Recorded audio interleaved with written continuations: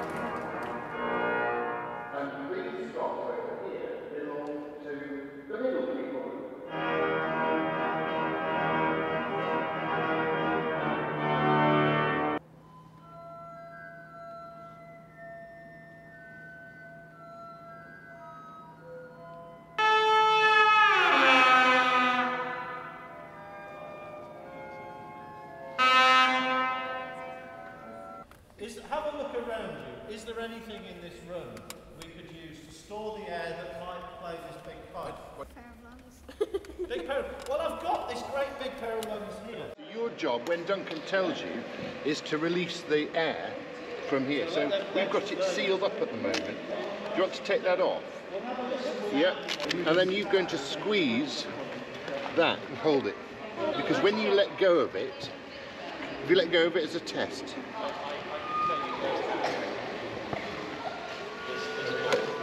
can you hear what's happening? Yeah. So you're in control of that. It's like a train. You squeeze that for the time being. Just balance it in there. Perfect. Right, you keep hold of them so they're all nice and sealed in. See, this has got spiky bits on the side. Yeah. Guess what they're called? The ears. That's right.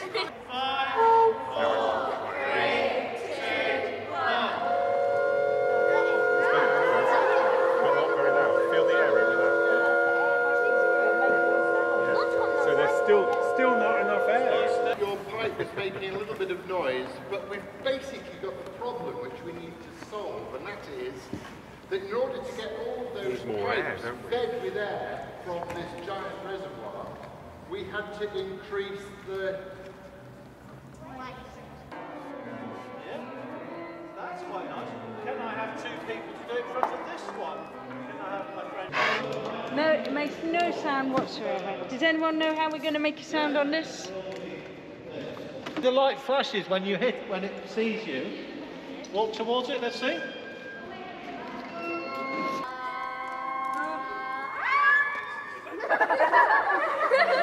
Did you hear what happened? Give us a sound.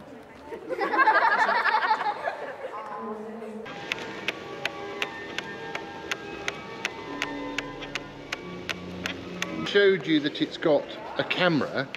The camera picks up your drawing, and then by some very clever computer programming, the camera is reading the drawing and it's converting it into a digital feed, which is then sent by Wi-Fi up to the organ and decoded at the other end.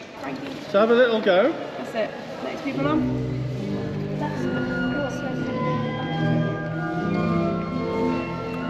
If you play the bottom note, can you feel it vibrating? It's really vibrating. You kind of feel it rather than hear it. Really big. I'm just going to buy those pipes and build myself an organ. Now, see how in this one you were using humans to squash the air out? Because I didn't have enough humans to use, I've swapped humans for big rocks.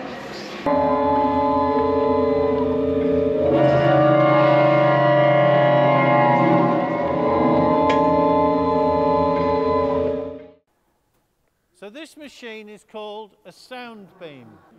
This machine was invented by somebody because a composer in Bristol called Edward Williams, who wrote music for films, thought it would be really good to have something where you could dance and move and you could play sound. And a lot of people have used it with people who've got disabilities who can't move very much. This machine, the printer that plays music, was invented by a friend of ours because we thought it would be a good idea. Can you all do that? So when you make that sound down a trumpet, it goes like this.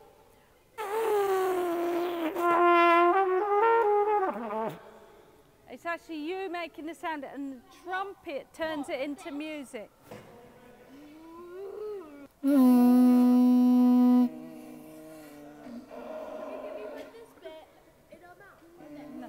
No, like that. And in order to make sound, we need to make air wobble. And one way of making air wobble is to squeeze it through a tiny little gap, and then it wobbles. Dot in the middle of that piece in the middle of that page. Like a huge one. Yeah, well, not in this here, in this one. Yeah, but don't push too hard. Make it a bit bigger. Don't have to push so hard. Just circle. Perfect. Now, can you give the pen to somebody else? Could you draw a slopey line, a diagonal line across the page? That's perfect. When the camera sees a mark, it sends some information to this, and this turns it into notes, and then that's connected to the organ using Wi-Fi. So the low, is it playing a low note or a high note there? High. Do you think? Should we go and see what happens? Will this go higher or lower? Should we see?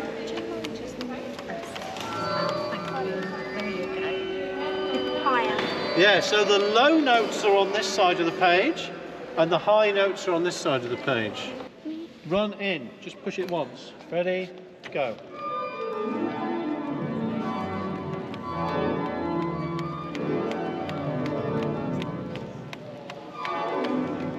Do you remember which one's yours? I was going to say, do you remember which ones you're drawing? Is it? You were doing it. Oh, they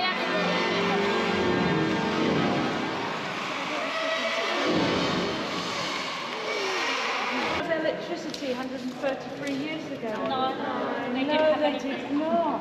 I've got these levers at the bottom of the pipes, and when you press the lever down, it lets the air come up that pipe and it flows. I'll just show you how that works. So all you have to do to make these pipes work is push the lever all the way down. And then to turn it off, you let it go again. Something underneath there. Oh.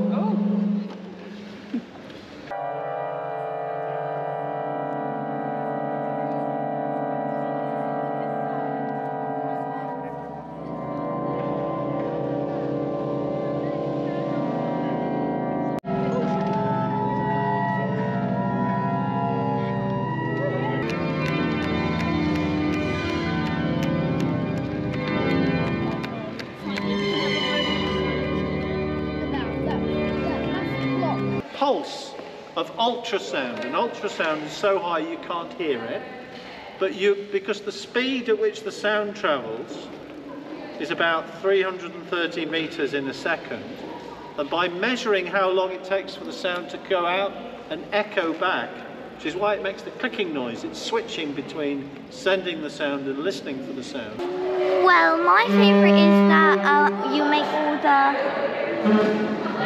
instruments, yeah. My favourite's also making the instruments. My favourite part was singing Do you want to go and grab your the instruments pompy off the chair and come back here? for it to go up there. Can you print the tunes and it would still work? You could print it, you could imagine it, you could draw it with a computer and print it and put it in the machine and it would play it, yes. William? I have a question. Right at the very start I said, watch this weight going up and down, and we'd come back to that question later. Do you think you could work out what that weight was actually doing? Because it wasn't saying how loud or soft the organ was, it was doing something more technical. What do you think? Let's hear a few answers. If it's like if it's like a high note, it goes up, and if it's a low note, it No, goes it's down. not to do with pitch, it's something to do with what we were experimenting with down there.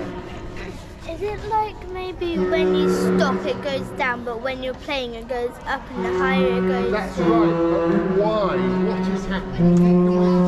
Is it something that's got to do with air pressure? Well done. Absolutely correct. So when I'm playing all the notes on the organ, the wind pressure is pushing the weight, moving the weight. So it is absolutely to do with the wind pressure. Your favourite bit of the day was? Can you describe it? When we drew the notes and we put it into the thing. Who else wants to say? You can tell me. Doing that thing over there. Making the instrument. Yeah. Which, can you tell me a bit more? What was it about making the instrument you really It was liked? fun, and then you could also learn more. Okay, fantastic. Somebody else? I liked the part where you was playing your instrument, and it felt really relaxing. It was my favourite part of the day because it was fun. How about this fellow? My favourite bit was when people kept on jumping onto that. Onto the big air pressure. Yes, wonderful. One more. There's another one. Making like the instrument. You enjoyed making your instrument? What did you enjoy? I enjoyed when we did Symphony of China. I really liked it because it inspired me to be a musician. I like going on the air pressure thingy because it's sort of fun. Turn the pipes upside down this time so you all look like a big organ. Make sure it's no wrinkles there. See the straws held out sideways? After 3, we're ready. 1, 2, 3.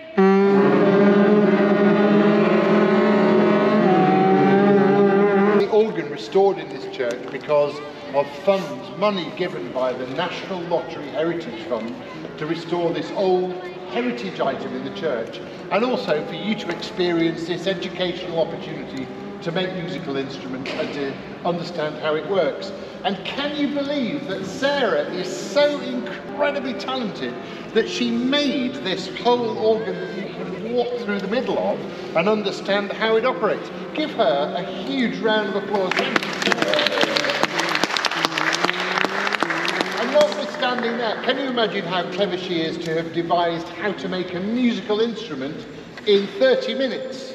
So thank you, Sarah. Double cleverness. Thank you.